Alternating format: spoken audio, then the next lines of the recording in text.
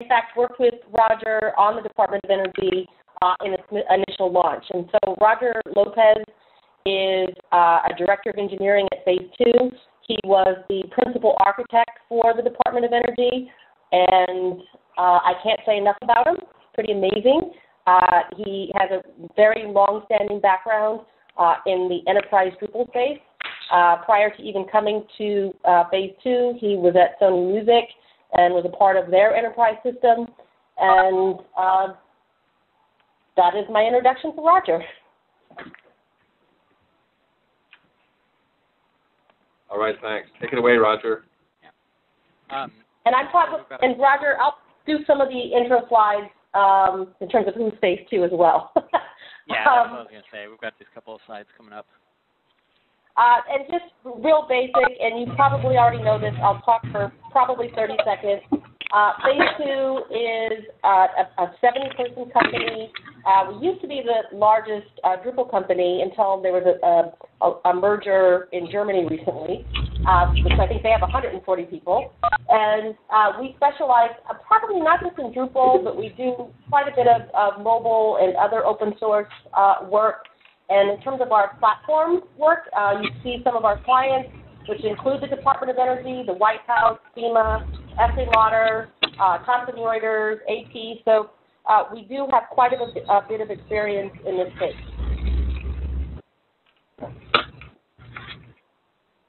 Next slide. And just, again, a little bit of our background. In terms of our involvement in the Drupal community, we have over 55 Drupal professionals, 12 speakers at DrupalCon Denver, and just even after Denver, we had 4 speakers in DrupalCon Munich. We maintain 50-plus modules and maintain 4 distributions. Thanks, Nicole. And can you hear me? This is Greg at Phase 2.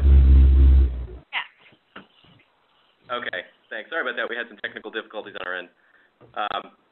Yeah, just as a follow-up to what Nicole said, there are a few what are called products or distributions that we maintain at Phase 2. So Open Public, Open Publish, Open Atrium. These are our Drupal-based that we use for various verticals that we serve. So the notion of a platform is important to us, especially when it comes to Open Public. So Open Public was used, for instance, for the recent DHS.gov launch, which was built on top of FEMA.gov and ready.gov that had been deployed previously. Open Public was also used for Georgia.gov pretty recently. So that launched just over the last few weeks, and that involved the transition from Vignette to Drupal. So if you look at Georgia.gov, that's all based on public that distribution. So sorry for the technical difficulties, but I can pass it over to Roger now. And Roger, if you walk us through the energy.gov platform, that'd be great. Thanks, Greg. Nicole. As Nicole mentioned, my name is Roger López, principal architect on energy.gov, and I've given this presentation in a number of different forms, and so this is fun. Speak up, Roger. Let me see. Is that any better? No. No. I don't know if you can get your mic a little more. That's right on my face. Is this better? No.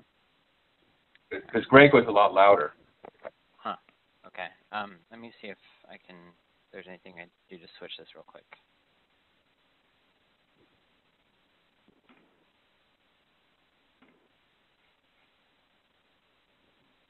And while Roger's doing that, Bruce, the format that we planned on was just to go through these slides, have Roger go through them for about 45 minutes, and then questions at the end, or any preference for that?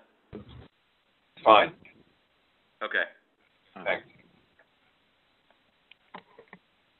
Okay. I'll just do my best to speak as loud as I can. That's better. Okay.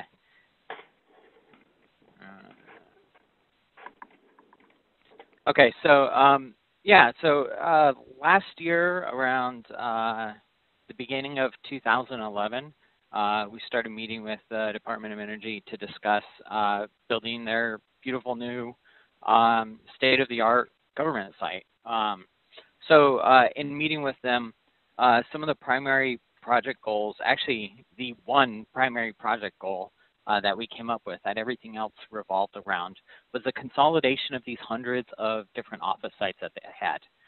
These office sites comprised separate physical websites for all of their program offices, for all of their divisions and sub-agencies, and the Department of Energy funds a lot of labs and different research projects, and all in all they had something like 2,000 domains, something really ridiculous, and each of these had its own budget, and really there was nothing in common from a technology standpoint between any of these. And so our primary goal on this project was the consolidation of all of these sites. So that meant, technology, hosting stack. They wanted to present a unified design and a unified voice, which meant bringing all of the design and a lot of the content and cross-pollinating that content across all of these different sites. And also they wanted to bring the maintenance into, consolidate the maintenance of all of these to have a huge cost savings. So in going through all of these different aspects of this one primary goal, we translated that into some technology goals. So to go along with the maintenance, we wanted to make sure that we were choosing the right technology for the future, so that we didn't put them on a platform that 6 months down the road they were needing major upgrades or re-architecting in order to put any additional features into it. Also, we wanted to transform a lot of the activities that used to be technology exercises that they used to have to find a sysadmin or an engineer or a developer to do. We wanted to take as many of those activities and turn them into content creation activities, especially the creation of all of these different office sites. And lastly, we wanted to do everything we could to empower the content creators. So the first thing we came across, one of the very first decisions that we had to make, was how are we going to future-proof this technology stack? This is a quote that I heard Tim O'Reilly first say at presenting a keynote at DrupalCon in San Francisco, I believe. And he made the point that an invention has to make sense in the world it finishes in, not in the world it started. And to apply this to our project, we had a long roadmap. It was going to be about a year out from the first time we first started talking to the Department of Energy. So the decisions that we were making had to really apply a year from now. They had to be good decisions a year from now, not good decisions in the time that we were making them. So just a little timeline. So it was right about the beginning of the year that we were starting to do our discovery. Drupal 7 released on January 5th of 2011. So it had just come out. The contributed modules have a historical or have a history of lagging behind the major Drupal core release. So a lot of the modules that we would typically rely on were not going to be available right at that same time. Also, we were getting ready to start development right away. We were wrapping up discovery. We were trying to put the final details on budget requirements and what the scope was going to be and how we were going to fit that all together. And I did some looking back. The first commit that we made to the energy.gov repository was April 8th of 2011. So this was almost immediately after DrupalCon, where the big rallying cry was to start building Drupal 7 sites. But at this time, really nobody was doing it. And we still had projects that we were starting on Drupal 6 for one reason or another. So energy.gov eventually launched on August 3rd. So you can see it's 8 full months after Drupal 7 was released. And even at that time, it was the first, I can't say definitively the first, but it was one of the first large enterprise scale sites to launch on Drupal 7. And then this last date is really the reason we made this decision, is that Drupal maintains security support and maintenance supports for its releases, for 2 releases at a time. So the plan right now is for Drupal 8 to be released around August 2013, which would mean that Drupal 6 would reach end of life in August 2013. And so we definitely want to give the Department of Energy more than 2 years runway with the platform that we're building. So Drupal 7 gave us a lot of new toys to play with that we didn't have in Drupal 6, and we really took the opportunity to kind of retool our stack in moving to Drupal 7. A lot of things that we relied on contributed modules for, we took this opportunity to see if they were still needed, or if Drupal 7 presented us the opportunity to kind of slim down all of the tools that we came to rely on. And we found that to a very large extent, things that we had always relied on were no longer needed. So that lag of contributed module support for Drupal 7 was not as intense as we thought it was going to be. In addition, things like the UX improvements for administrators and the enhancements to the scalability and performance, we realized there was just no comparison in Drupal 6. And to be able to make Drupal 6 do what we wanted, even with a very mature contributed module, was just not going to get us to the same place that Drupal 7 was. So ultimately, we made the choice to go with Drupal 7, and there was no looking back. So the contributed modules that we did use in this stack are, by and large, rewritten completely for Drupal 7. And most of these modules did a really good job of tracking Drupal 7 through the development cycles, so that they were available very early on. Organic groups, which I'll talk about, got a huge rewrite. Modules like context and media, well, not so much context, but media was targeted at Drupal 7. I don't think it even has a Drupal 6 release. And all of the field modules were once part of Drupal 6, or were once written for CCK in Drupal 6, but had to be rewritten completely for Drupal 7. So most of our stack was, pretty much written directly for the platform that we were going to be building on. In addition to that, we had some supporting technologies, Apache Solr to give us the best possible search solution that we could find, Memcached to help with our performance. I just realized I don't have it in this slide, but Varnish for reverse proxy caching, and then we use Jenkins to do all the automation and tie the platform together. So using this stack of technology, we felt we put the Department of Energy on a very successful path forward, without the need to constantly rethink all of their technology choices in the near future. So the next major hurdle that we had to figure out was what to do about all of these office sites. So like I said, there were 200 something of them that we were looking at, but in the discovery phase, we had nailed it down to 13 offices that were going to be part of the original rollout. So we had to make sure that we were designing a site that would allow for this gradual rollout.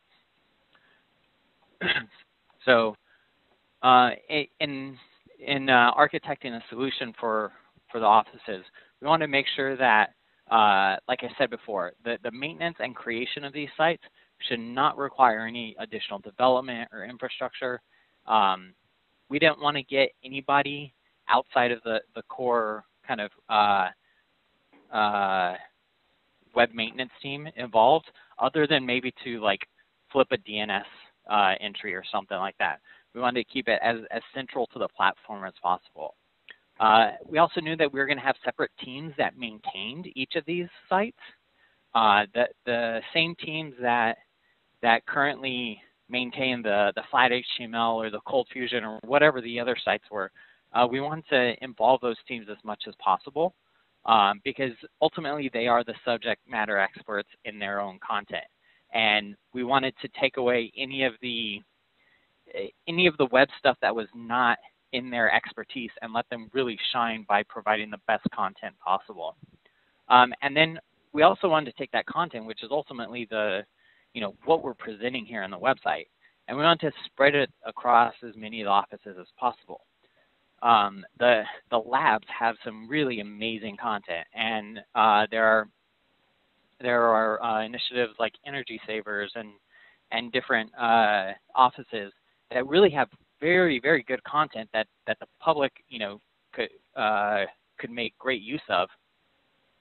But that wasn't being shared very well, and the reason is there was just no mechanism to do that. So that became one of the core requirements. So with these requirements in mind, this is where we turn to the Organic Groups module. Organic Groups is a module that's been around Drupal for quite a while. There's a Drupal site called groups.drupal.org, which is kind of a collaboration site for Drupal. There are groups there for locales, so like there's a New York City group, and there are groups around certain activities, but it's all about collaboration. And so the Organic Groups powers that site, and this is the first use case for Organic Groups. But it's since become a more useful and more kind of generic module that does just a few things, but it empowers you to do even more. So with Organic Groups, you can, number one, you can create groups. Each of these groups has the ability to have content that belongs to that group and users that are members of that group. Once you have this structure set up, this allows you to do things like make a group be private to only its memberships, or allow the content to be visible to the public, but only created by its members.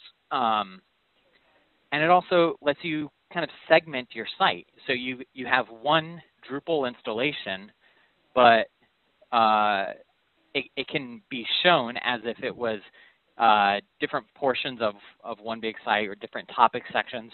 Or I've seen it used where it looks completely different, and it looks like it's many different sites. So that's kind of what we were going for here. Yet we wanted to, maintain the same design.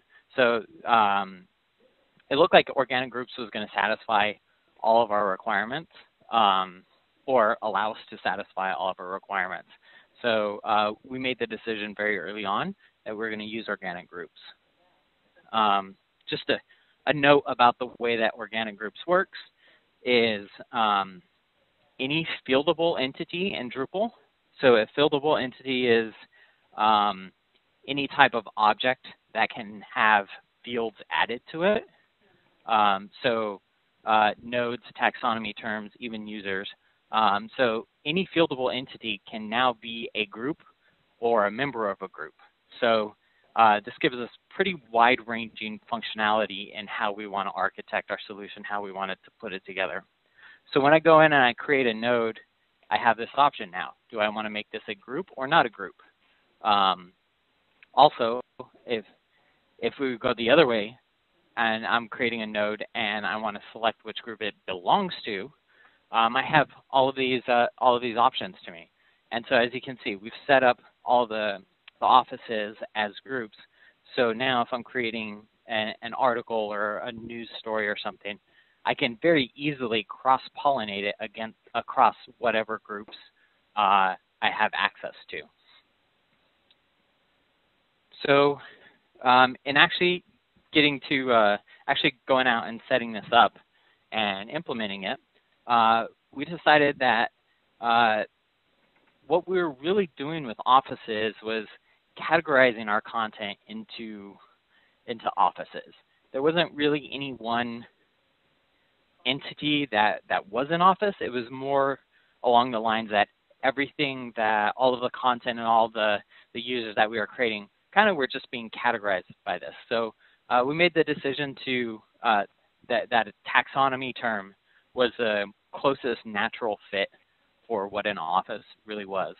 So we used a taxonomy term, and that taxonomy term can then be either enabled or not as a group using that little radio button that I showed you before. Group-enabled offices are the offices that are fully managed on the platform. So those are the ones that were in that original group of 13 offices and any of them that have come over since. But we also maintain a term for the non-group offices. So these are the offices that still maintain their own site. There's an external site somewhere. A lot of the labs right now are still external sites. But we want to know about them on energy.gov. We want to be able to link to those and have a description. So we still maintain that information so that we can build the directory. So this screenshot that I showed you before, these are all taxonomy terms on the site. Some of them are groups, some of them are not, but we're able to build these lists and categorize them in all the same way, regardless of if we're managing them on the site or not. And then when it comes time to actually migrate one of these sites that's not part of the platform onto the platform, it's as simple as going in and switching that radio button to turning it on to enable it as a group, and then adding the content. So everything we did here was really intended to make migration of sites onto the platform as simple as possible. So just a little bit about office creation. Again, this is one of the things that we really wanted to focus on to make this as simple as possible. So the steps for office creation are now you go in, you create a new office taxonomy term. You enable the group, you enable it to be a group, and then you go off and do all these tasks. You create a homepage node for it, you create a news page, you create a contact us page. We realized that so much of this was repetitive that we went out and we created a module to help us out with some of this. So now the next step you get when you create one of these office nodes is you get this task list. Some of these tasks run automatically as soon as you create the taxonomy term for the office. Some of them are optional. So here we can see one where the contact us page and office-specific vocabulary, about us, the navigation, et cetera, have already been created, but we have a news page that is optional because not every office will actually have a news page. So this was a way for us to, again, speed up the creation of these one-off sites while at the same time managing the complexity and managing to keep it as uniform as possible. This module that we built to do this, OG Tasks, was contributed back to the Drupal community by us, and it's on Drupal.org, and I have a URL to that at the end of the slideshow. So the next thing we wanted to talk about is empowering the content editors. This is really kind of where we got to have the most fun, and there were really some challenges here that were just kind of ingrained into the way that Drupal does things. So the major hurdles we had to get over were really just some assumptions that Drupal makes about how your site's going to function. So pages versus nodes and block creation versus block placement and revisions versus drafts are all about the way that we imagine somebody who's new to Drupal thinking about something versus the way that Drupal wants to train you to think about things. And there's power on both sides of this equation.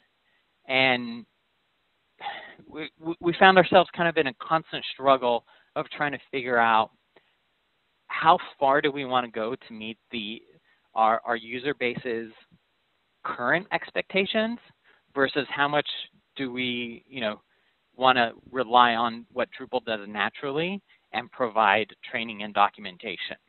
And so I feel that we did a pretty good job of meeting in the middle on most of these places. So just take you through a couple of these.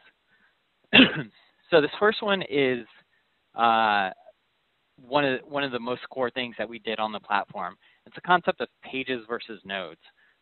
So in Drupal, a node is the kind of most abstract form of content. A blog article can be a node. Pretty much anything that the user is entering into the system to create content is a node. The other thing about a node is it inherently has a URL that you can go to. So most of these end up as something like /node/123, but then they get nice URLs so that they don't look like that. But essentially every node that you create gets a URL. So there's this confusion of, am I creating a node? Am I creating a page? And the thing about Drupal is it lets you decorate the page with whatever else you want. So you end up with a lot of pages where the node that you're creating controls the URL and it controls a block of text in the middle of the page, but it really controls nothing else. And this is something that we found over and over again to be very, very confusing for a lot of users and a major block into managing a Drupal installation efficiently. So there are other things that Drupal does that are very node-centric that exclude portions of the page that a user would think belongs to it. So those same blocks that you can decorate the page with don't normally get indexed for search because they're outside of the node. Also, things like workflow. If you have a workflow system set up where you're checking everything along the way, that only applies to the node itself, not anything else that's on the page. So again, just more confusion along the way, and it's not something that's impossible to get past. We just wanted to find a way to smooth the transition into learning how to do this effectively.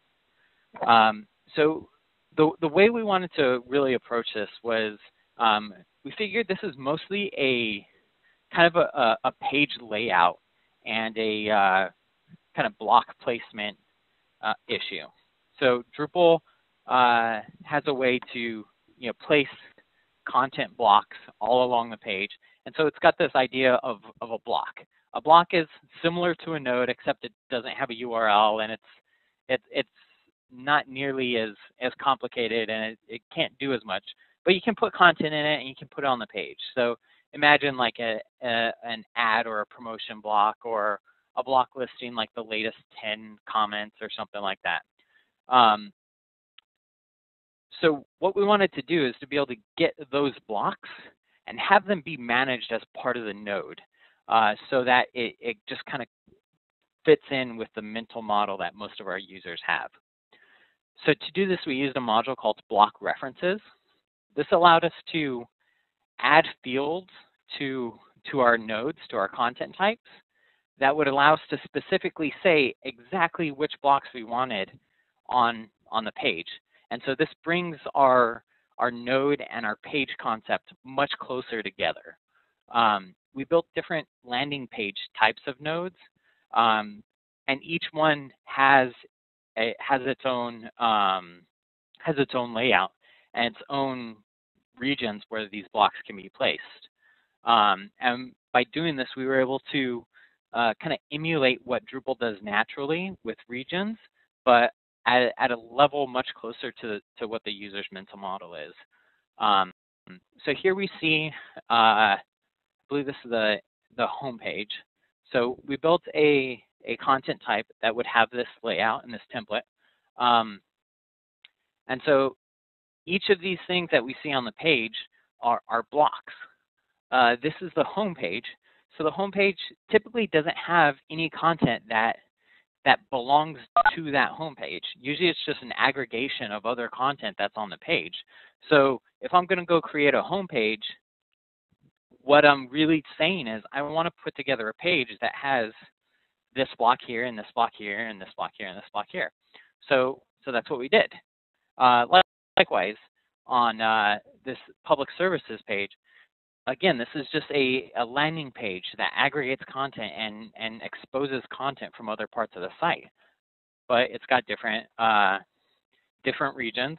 And so each of these regions, we've got one across the top, 3 across the bottom. These are block reference fields. But we also mix this in with other field types. So we were able to add 2 text fields here so that these two sections on the bottom could be used for whatever needs to be. This is something that had always been very, very tricky to do in Drupal, and it always seemed like there was a better way. And this is something that we were able to do pretty successfully. So this is what the administrative form for that public services page looks like. You can see here across the middle, we've got this upper blocks group, and it has 2 text fields, left-hand or upper left block group title and a right block group title, and then 3 sections for blocks beneath it. And so this is exactly how you administer this page. The block text fields are auto lookup, so you just start typing the name of the block that you want and it'll populate. Once the blocks are in place, you can drag and drop them to change the order.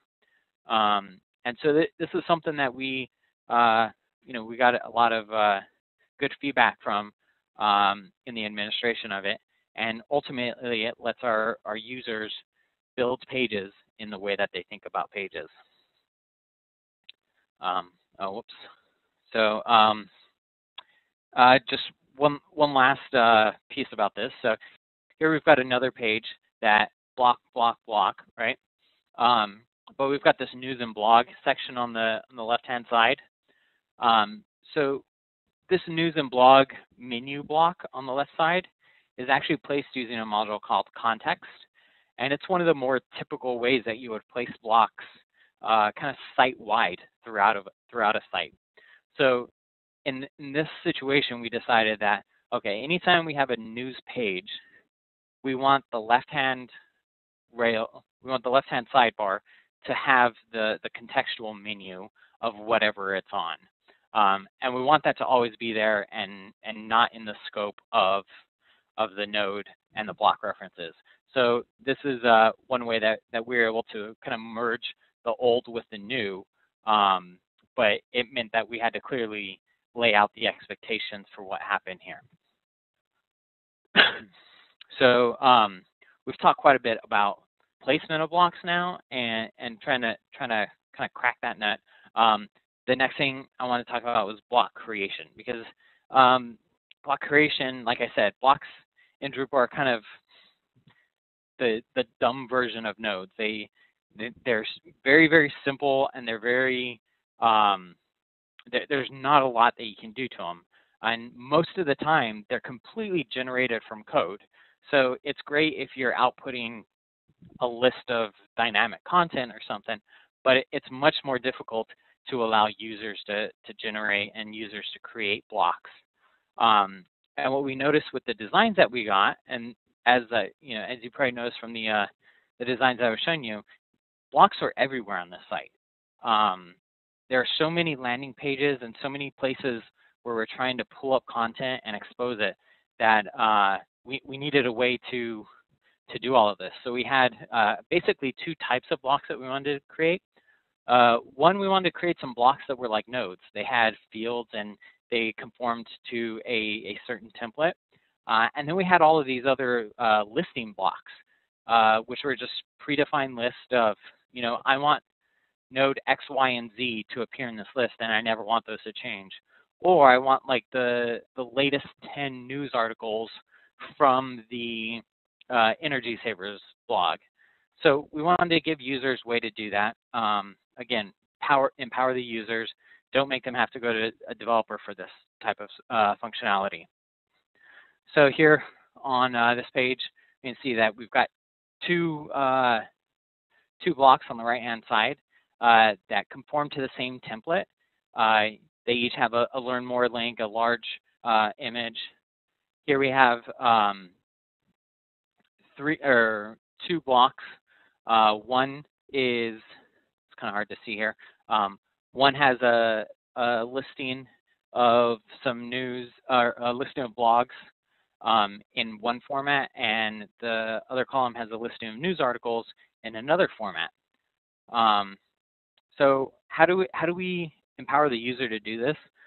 This is where we built a module called Beans, which are essentially block entities. We've done everything we can to make blocks as powerful as nodes. What the Bean module gives us is the ability to create types of blocks. So in much the same way that we can create content types and types of nodes, we wanted to be able to create types of blocks. So we could say that we had a promo image block or a news listing block. We wanted to be able to create these types of blocks. All of the blocks have the ability to have fields added to them, which makes them easy to output according to a certain template. And most importantly, the data entry for these is almost identical to what users expect from nodes. So here's all the block types that we have. This just shows the fields that are the field administration for those blocks. And here's an actual creation of one of the blocks. As you can see, it looks and feels very much like the node form. So there's no, there's not yet another interface that our content contributors have to familiarize themselves with. Here at the bottom of this, you see blocks also have the group audience field, tying back into organic groups. This allows us to specifically target which group our blocks belong to, making the filtering of blocks in the administrative interface much simpler. Just a slight tangent here. One of the things that we found really powerful that Drupal 7 exposes to us is something called view modes. So view modes existed in a really simplistic fashion in Drupal 6 and were not really useful at all, but in Drupal 7 have become very powerful.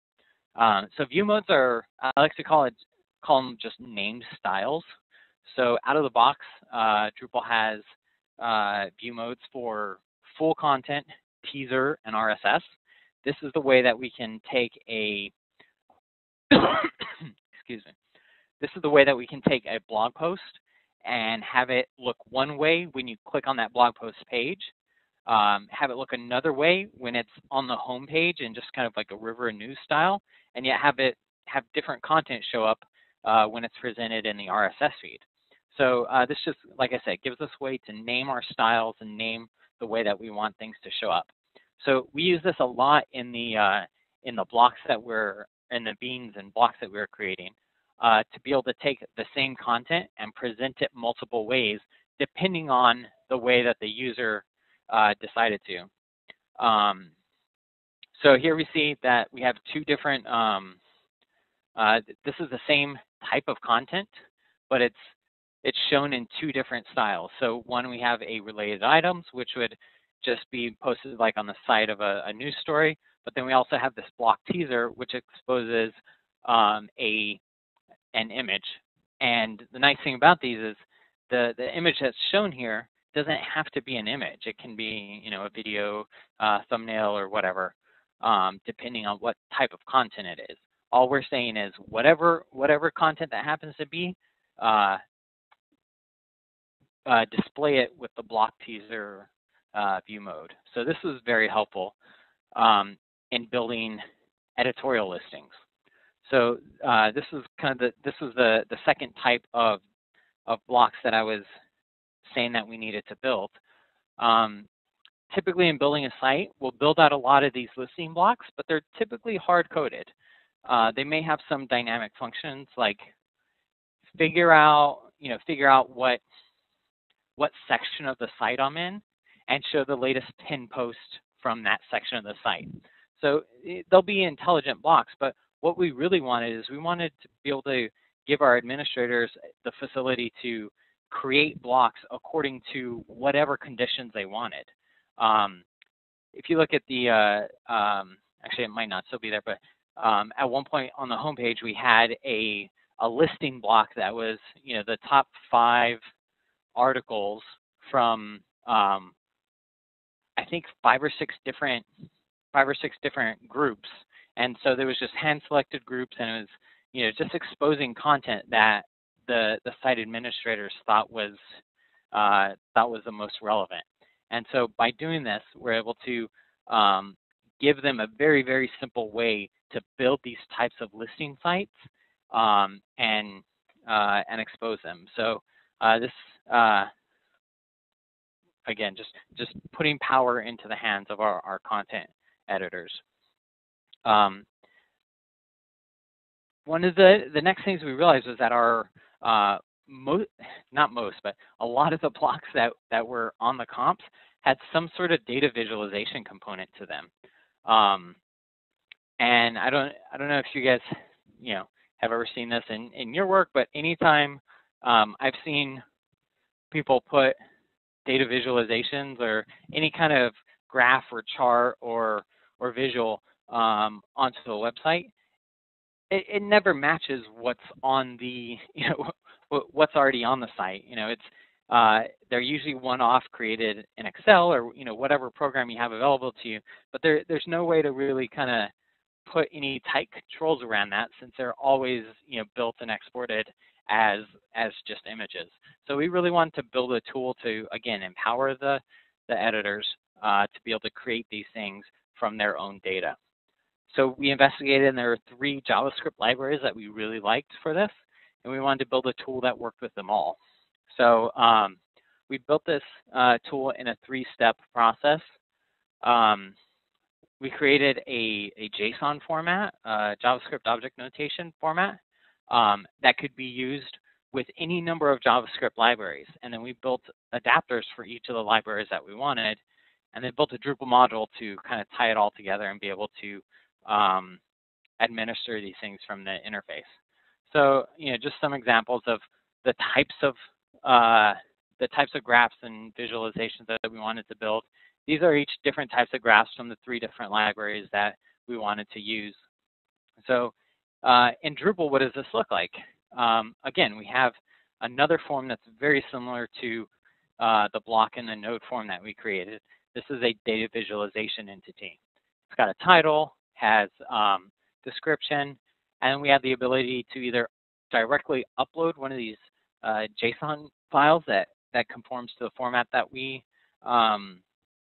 specified, and I believe in a later version of this, I think we might have had like a actual where you could just kind of copy and paste into it. But from there, you go through and you select what type of visualization do you want and which library do you want to use.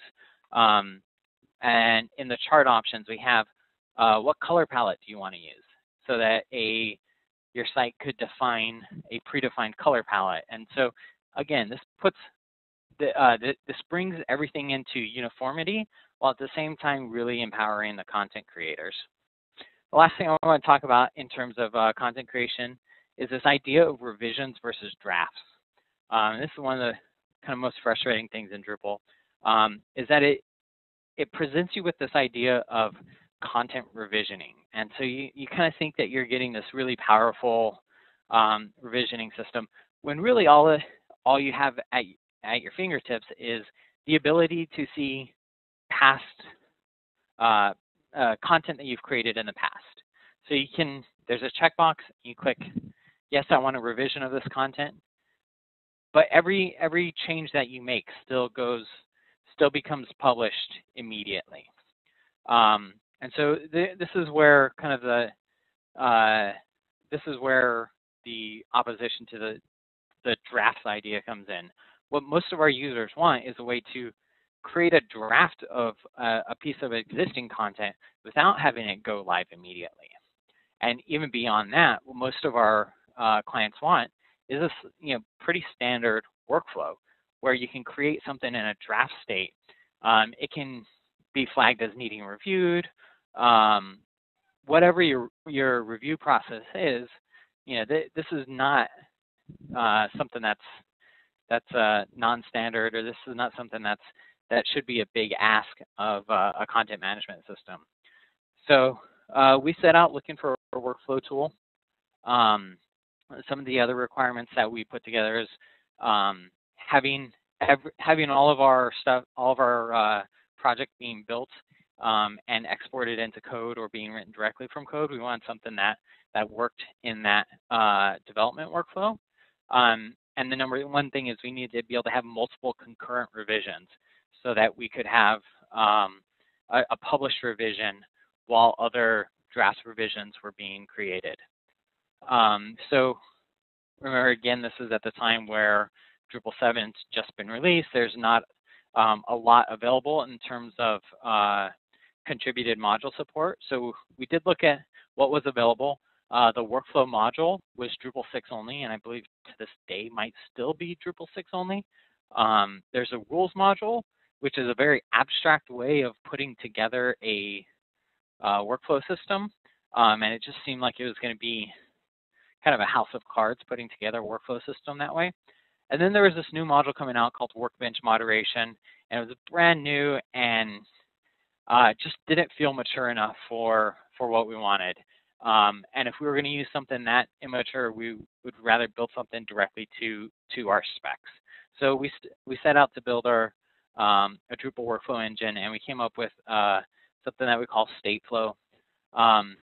Basically, it does everything we want with revisions. So anytime you create a new node, it starts as a draft.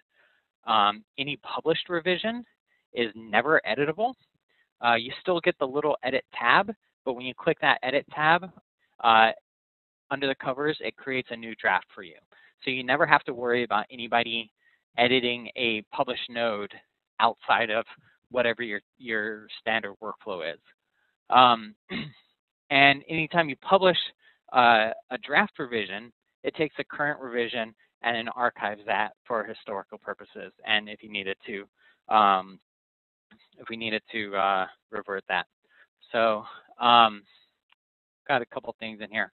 Just to get going through this, there's a Drupal initiative called Large Scale Drupal that's being led by, kind of being orchestrated by Acquia.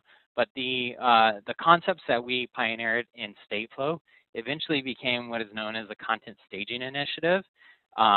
This has been led by developers at Phase 2, and this is really, really powerful mechanism for doing a full site preview with multiple unpublished revisions, and then being able to bulk publish all of your content at once. So the very last thing I have is iterating. We wanted to set up the Department of Energy to be able to iterate and continue to add functionality to the site. So just a couple notes on things that have been added post-launch. We've got usage reports for beans, this concept of node bundles, and a number of things that have been added to the administration to make that better. So I've just got a couple slides in here with URLs, but I want to make sure that we get at least a few minutes for questions. Sorry, I kind of went a bit long. Well, wow, that was wonderful, Roger. I think we all learned a lot of new tricks, and salute the good work that went into that site. Let's open it up now for any questions that people have.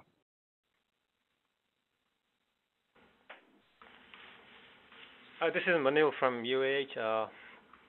I have a couple of questions, but first, what migration tool were used to move from, let's say, your development into going into production?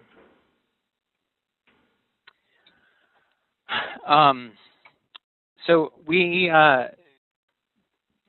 use Git for all of our code, and we had some jobs that we set up in Jenkins to automate the deployment of code. But as far as data and content, we made sure that all of the content resides first on the production environment, and so we make it a point of policy never to push development data into production. Is that what you were talking about in terms of migration to production? So the content for, let's say, for bug fixing or things like that, you push the content from production to development? Yes. Yeah, we one of the jobs that we have in Jenkins will do a sync of the database from production down to any of our lower environments. And it also gives us a way to get a quick database dump in case we need it to do something in another environment. Okay. I have another question. So you said the data viz and the state flow, are those modules in Drupal now, or? Yeah, they are. They are? Here we go. So yeah. So I can distribute my slides, but the URLs for all of those are in here. We've got Bean and OG Task and Data Viz and State Machine and the Content Staging Initiative. Okay. All right. Thank you.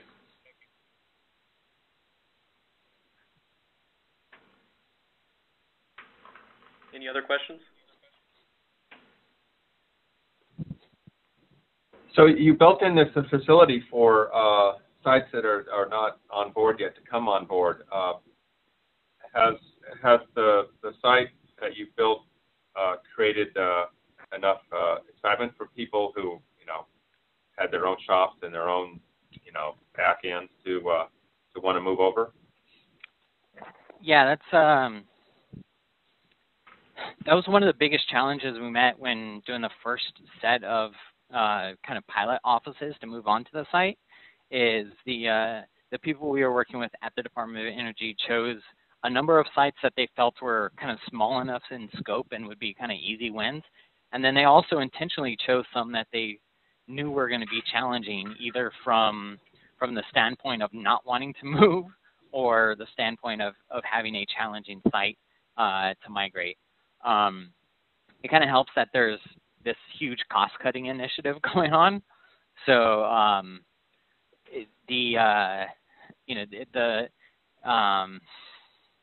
there's almost not a demand, but there's a policy in place that eventually they will all be moved over.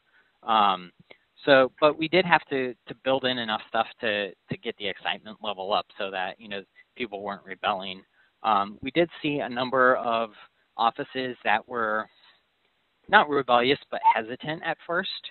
But I think at this point, we've got pretty full buy-in from all of the offices that are on the platform, and we're starting to see more offices kind of wanting to come onto the platform.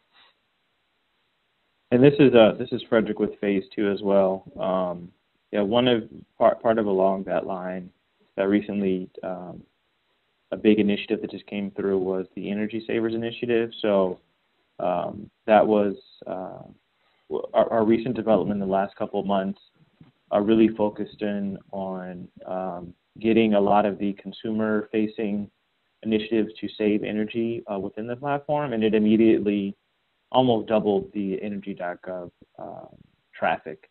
And that effort, one of the things that we've done to, I don't want to say market, but in terms of convince and show the platform is flexible enough, is to actually build tools for the different needs as the offices come into the platform. So there was an earlier question about content and how it gets into production.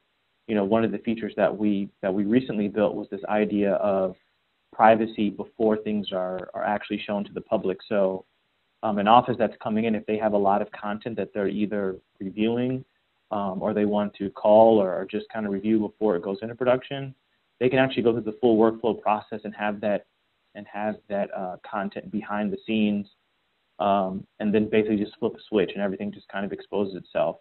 That was specific to the Energy Savers migration because they had, thousands of articles, different types of things they want to show, projects, contacts for certain ideas, but they wanted to essentially have an internal launch first so that the different teams could see it with the appropriate permissions. And then once it was ready, all they had to do was flip a switch within the platform, and the content was, pulled into Solar, the public could see it, and it was a very smooth migration. So those type of features, are enticing to offices bringing their content over.